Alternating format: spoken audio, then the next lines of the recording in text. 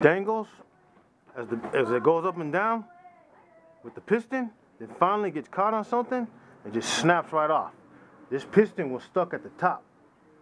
So, but good thing good thing this didn't stay on and damage the valves too much. I'll show you the valves that bent. They're right here. These are the two valves that bent. Look at that. There's one of the intake valves right there. Here's the other one.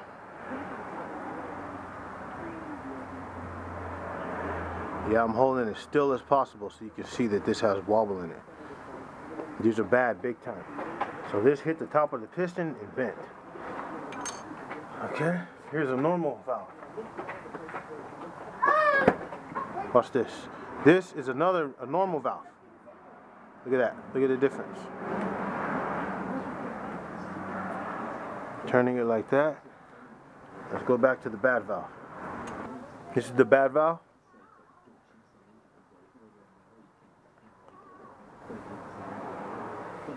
This is the good valve. Big difference, huh?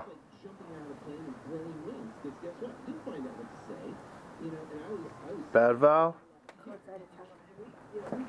It hit the top of the piston. Good valve.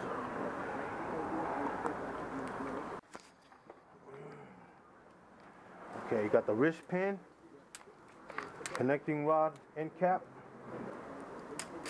connecting rod,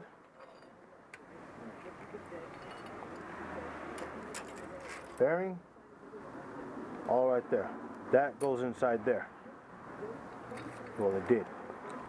See, just like that. That's what you call throwing a rod. This should be straight, by the way.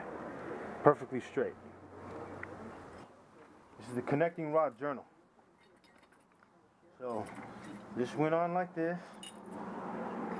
like that. This connecting rod cap went like that, with this bearing in between. And somehow, some way, it just snapped right off.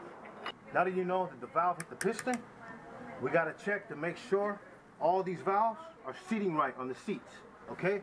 And the way I do that is with water and air. You're going to force air through the back side of where the intake is mounted and the back side of where the exhaust is mounted, okay? So, what you do is this. Fill this side up with water. You got to tilt the head a little bit so that you can try to get this level. Then put water on it like this. Then you're going to shoot air through the back. Let's hit this one right here. See, we got that one. Submerged in water. Okay, we got this one here. With the water behind it. I got the tip of this hitting the very back of the valve.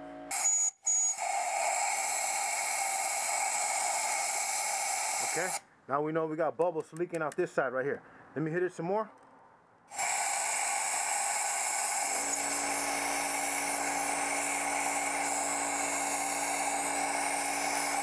Okay, now let's check this side.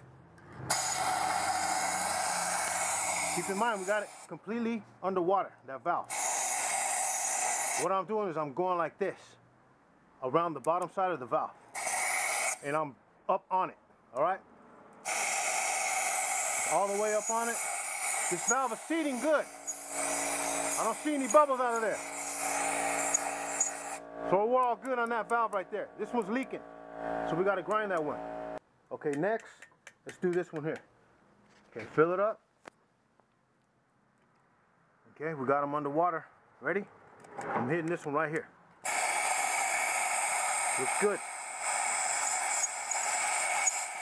I got the nozzle right behind the valve. This is 125 to 130 PSI right here, coming out of this nozzle here.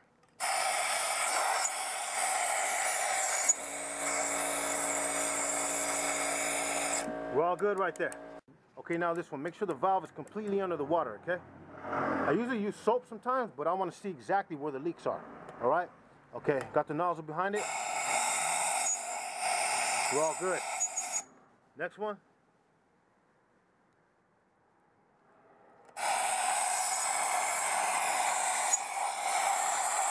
Right here, right here.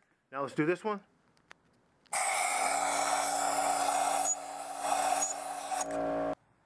Okay, now, these are the valves that hit the piston. These two right here, look at these marks here. Mark there, mark there. These are the ones that hit the piston, okay?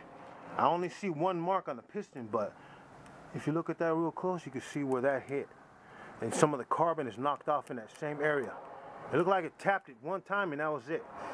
And it seems like the connecting rod broke, and then the piston stayed at the top, or got pushed to the top, then the valve hit it. Then the piston stayed right there, because when I took this off the engine, before I did, actually, I pushed the piston down with a screwdriver. I should have showed you that, but it just went straight down. The piston was at the very top. Okay, so now, let's check these. Let's see if they're sealing all right. Look at that, they're already leaking. Look at that, bad. Big time. So I guarantee you we're gonna get bubbles right here. That's a serious leak.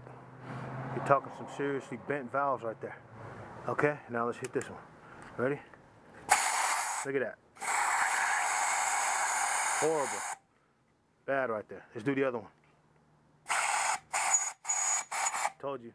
Bent valves right there.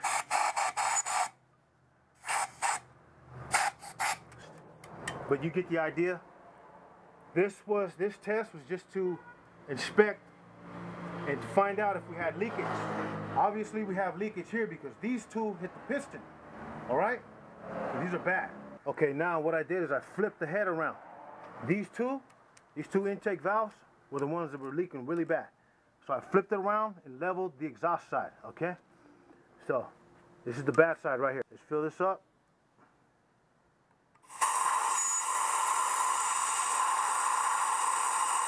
So we got bubbles here. We got leakage there.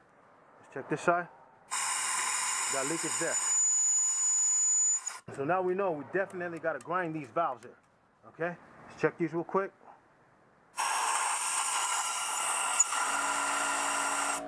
Okay, let's breeze through this now.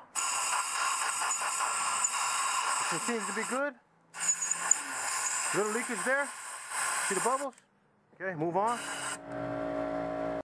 And that's how you check leaking valves. Okay? Just like that. Oh, this is for the youngsters, man.